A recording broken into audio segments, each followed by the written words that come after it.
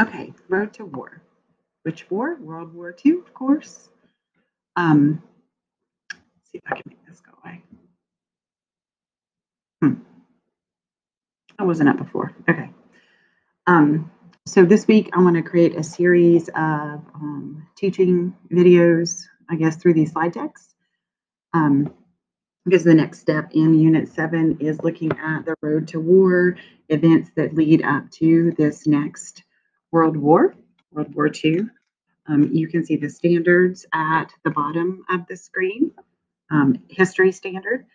And so we'll be looking at, was the Treaty of Versailles effective? Was the League of Nations effective? What alliances were created during this time period prior to the actual beginning of World War II? Also, you see an economic standard explaining competition for resources and how it affects economic relationships. So we're going to see, of course, Hitler expanding the German Empire, and Japan is going to play a role in that as well. So in our first walk down this road to war, we're going to look at how did Hitler's actions in the late 1930s violate the Treaty of Versailles. So we need to go back and look at the consequences to Germany from the Treaty of Versailles. I pulled this out of the Go Formative that we did, the information that's in your interactive notebook. So if you remember the guilt clause, the war guilt clause, Germany was forced to accept full responsibility for the war. Germany had to pay billions in reparations, and Germany had to reduce their armed forces and give up many of their colonies, and the League of Nations gave control of certain German colonies to France and Great Britain. So those were the four main consequences for Germany from the Treaty of Versailles, which effectively ended World War I. How did Germans react to the treaty? Well, if you remember, some of them were really shocked. They were angry. Germany was not invited to the conference at Versailles that created this treaty. The Germans did not agree with the guilt clause, blaming Germany and them having to take sole responsibility for World War One. And they didn't want to have to pay the billions. Felt like, of course, that they did not have a voice. Some Germans, if you remember, were very upset with their leaders for signing off on the Treaty of Versailles. And then if you see the poster from the 1930s claims that only the Nazi Party, which we're going to look at in this slide deck today, would be able to free Germany from this lie of the guilt clause or the sole blame for World War I. So, if you remember from last week's work, we've got worldwide economic depression going on. People are out of jobs, they're hungry, they're poor, they're angry about the Treaty of Versailles. So it's just a perfect recipe for a dictator, a totalitarian leader to rise up if they can actually convince the people or what they're saying is true. So Hitler's good at that. So his actions definitely violate the Treaty of Versailles. Let's look at which ones. So remember consequence number 3, where Germany had to reduce their armed forces and give up many of their colonies. Well, Hitler does the exact opposite of that. And he actually creates the German Air Force, known as the Luftwaffe. You can see the symbol of the German Air Force and some planes, as a result of him creating the German Air Force, the exact opposite of consequence number 3. Here's some uniforms, just an example of the uniforms that were created for the Air Force. Some of you might find this interesting. And in addition, he builds up the German army. He does this in secret where, the countries involved with the Treaty of Versailles are unaware. He starts in March of 1935. He starts a program called conscription, which means to be forced to participate in your country's armed forces. The United States has a form of conscription. It's called the selective service. Any of my male students, when you turn 18, you have to sign up for the selective service. If we went to war to where we would need our armies built up pretty quickly, then you would be called into what's known as the draft. and you would be forced to train in one of our military branches to serve in that war. The draft has been used in the past. Yeah, I believe it was used for World War II, the Korean War, and the Vietnam War. So that's what conscription means. We call it the draft. And so Hitler starts that, and you can see in the information that I provide that about 100,000 more forced soldiers were trained each year. So due to the secret training, the army was already bigger than the Treaty of Versailles allowed. How else did Hitler's actions violate the Treaty of Versailles? Well, remember consequence number 4, where the League of Nations had actually taken away some of Germany's lands. So you can see the bright yellow was land taken from Germany and given to Poland after World War I. The orange is land that was taken away from Germany and given to the Soviet Union after World War I. And then green is what was left of Germany after World War I. So that was, this is a map, kind of the consequences. Number 4. So how does Hitler react to this? Well, he actually takes over Austria, and then he wants part of the Czechoslovakia known as the Sudetenland. I'm going to try to figure out how I can show you this video within this video. So I'll do that in a few minutes, but I'm going to talk you through some points before I get to that. So Hitler, pretty much, he's starting this whole program of nationalism, ultra-nationalism. He only wants German-born, German pure-blood people to be part of the German Empire. And any of you that know the history of Hitler, he is not German-born or German purebred, but he believes that he can, create this perfect Aryan race of Germans. So he wants this area in Czechoslovakia that was known as the Sudetenland, and so that's what's in these dotted green areas on top of the orange, the numbers 1, 1, 1, 1, 1, 1, the Sudetenland. And he wants this because this is where supposedly these natural-born Germans live. And so he wants them to be part of Germany. So what happens in Czechoslovakia first, so if you look up here, I have the Munich Agreement, and this is where I'm going to try and get this video to play for you in a few minutes. But so leaders of France and Great Britain, they come along and they basically tell the Czechoslovakians to just give in to this area, to Hitler, appease him, go back to our vocabulary, give in just to kind of keep the peace and move on.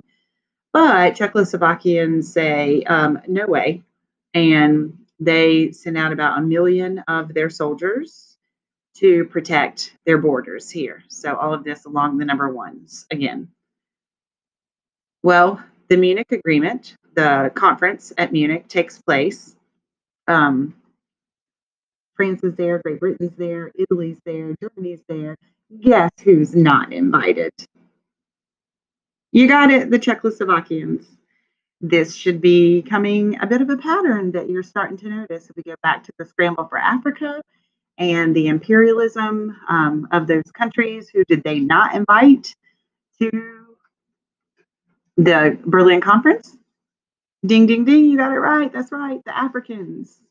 And then when we move into the end of World War I and the conference at Versailles, who was not invited to the conference? Yep, you got it right again, Germany, right? Because, it was going to be all about them and what was going to happen to them, like the Berlin Conference was all about what was going to happen in Africa.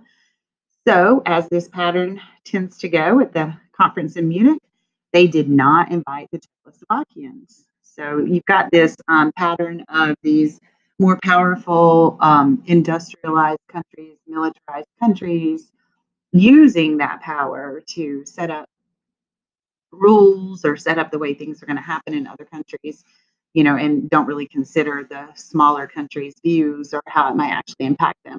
So at the Munich Agreement, they don't invite the Czechoslovakians.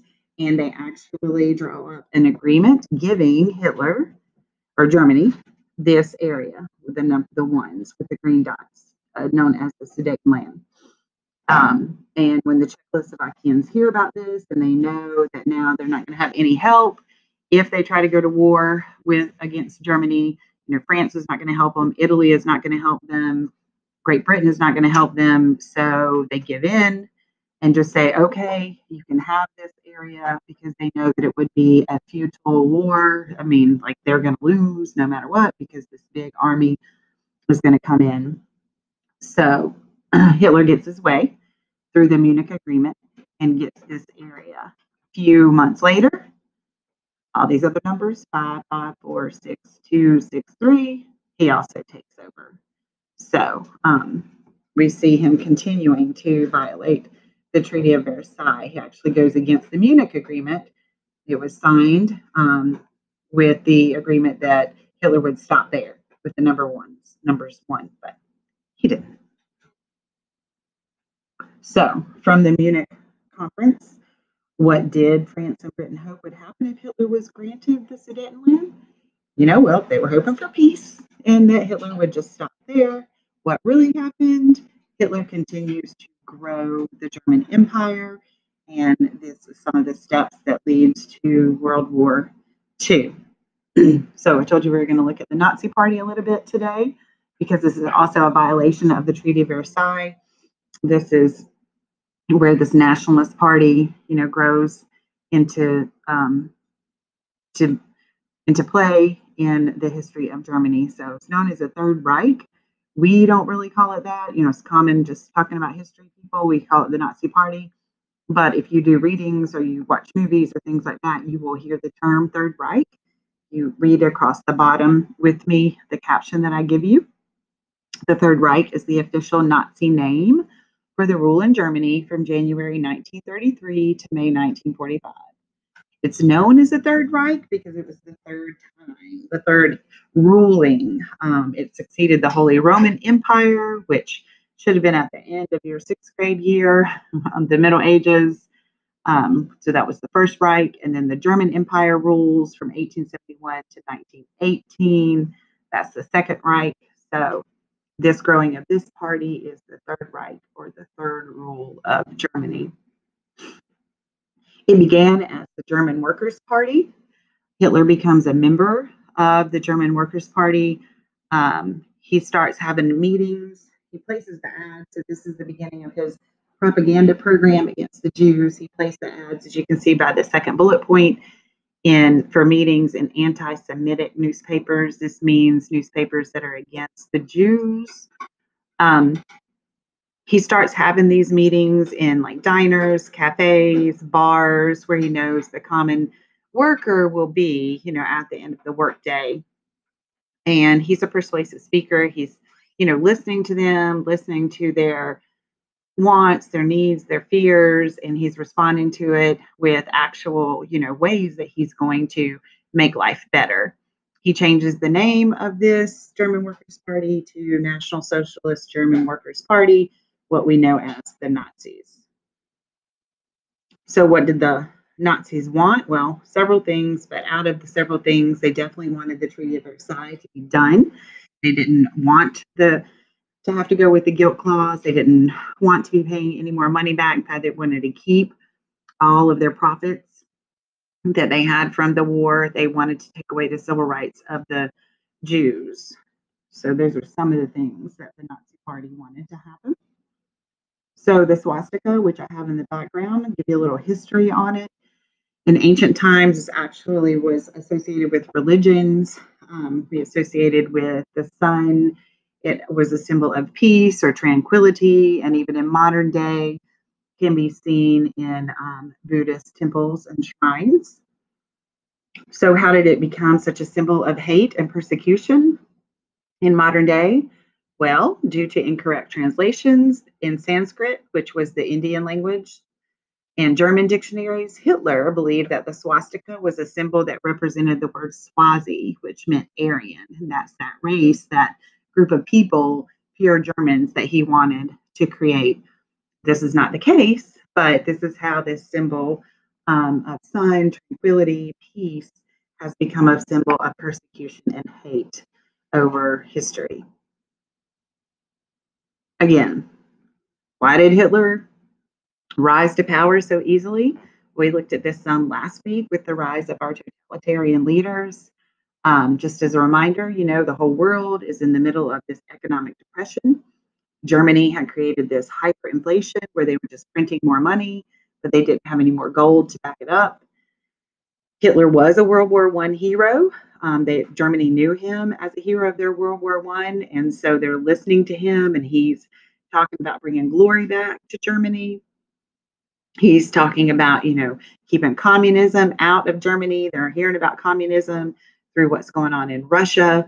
He's telling them that he will create jobs, that everyone will have a job. He's going to, do great things for the economy. Everyone's going to have a car, a Volkswagen. Um, and a lot of these things are starting to come true. So the people actually see that Hitler is able to put his money where his mouth is, so to speak, as that saying goes. That he's actually making these things happen. And in addition to that, while he's doing this, he is constantly preaching the blame of Jews for Germany's problem, not the German people. So there you see part of his rise to power, why he was so appealing to the common man. He was creating jobs, he was making their economy better, and he wasn't blaming them for Germany's problems. So, 2 questions I want you to think about and send me some answers to from this first day. How effective was the Treaty of Versailles at keeping peace or at stopping Hitler from expanding Germany? And number 2, why do you think countries like France and Great Britain just kind of gave in to Hitler, appeased him, his demands for places like the Sudetenland? As you can see at the bottom, I want you to send me your answers however you want. You can send me your answers through email. You can make a Google slide. You can create a Chatterpix. I'll set up a Flipgrid assignment for those who like to do it. You can do an iMovie. However you want to send me your answer to these 2 questions. I'm going to compile your answers and I'll share them out as classes. Also, if you have any questions or comments about Hitler's actions violating the Treaty of Versailles, please make sure that you include those as well so that we can address them as a class. Okay, now I'm going to try to go back in and see if I can't hook this short Munich agreement video into this. Don't forget about sending me your answers to these questions.